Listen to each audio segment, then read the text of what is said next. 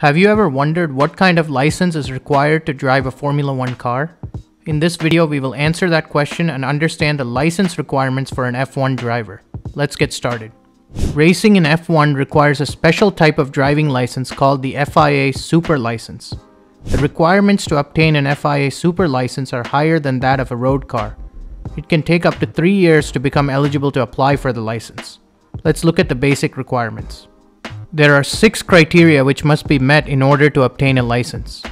Driver must be at least 18 years old. A driver must be at least 18 years of age at the time of their first Formula One race weekend.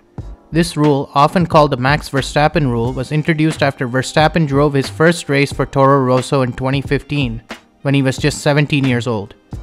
This rule was put in place to stop young drivers from being fast-tracked into the sport without gaining the necessary experience. Competition license. The next requirement is that the driver holds an international Grade A competition license.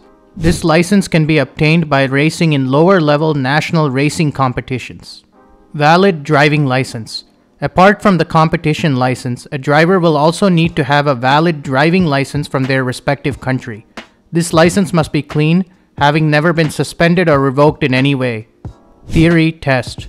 Those interested in obtaining a super license have to pass a theory test. This is a test that involves questions about the sporting codes and regulations of F1. It is there to ensure that drivers are well educated and aware about Formula One. 80% rule.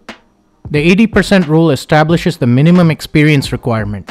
To obtain a license to Formula One, drivers must complete at least 80% of 2 full seasons of a single-seater championship. For most drivers, this usually refers to Formula 2 experience, but experience from other single-seater events do count towards this requirement. Minimum points.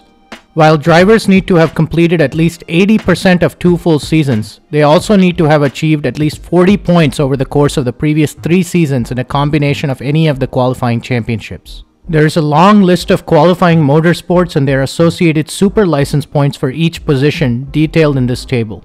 As you can see, you really have to be a consistent top 10 driver to accumulate the needed points to qualify for the super license. Due to the COVID-19 pandemic, if a driver has accumulated at least 30 points and has been unable to accumulate the 40 points due to circumstances outside their control, the super license may be granted at the discretion of the FIA. Free Practice Super License. The Free Practice Super License was introduced in 2019 and is required for drivers that are only participating in the free practice sessions on an F1 weekend. This kind of license is a way for F1 teams to give their academy drivers a chance to test in a live F1 session alongside other drivers rather than in private testing. The same age and competition license requirements hold for this super license, but the driver only needs to have amassed 25 points in qualifying series over the last 3 years or have completed at least 6 races in F2. Super license penalty points.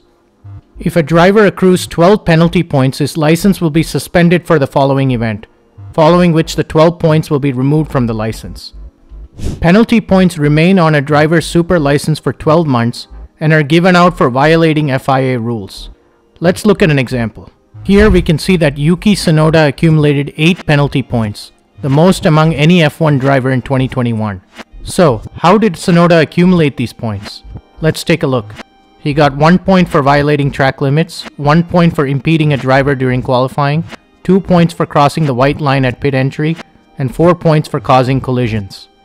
Safety-related incidents have higher point values.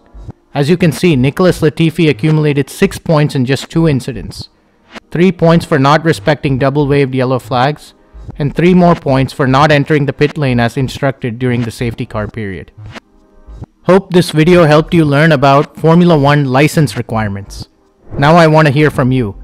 Do you think drivers under the age of 18 should be allowed to compete in Formula One? Leave your thoughts in the comments below. Thanks for watching. Make sure to like this video and consider subscribing to the channel for more great Formula One content.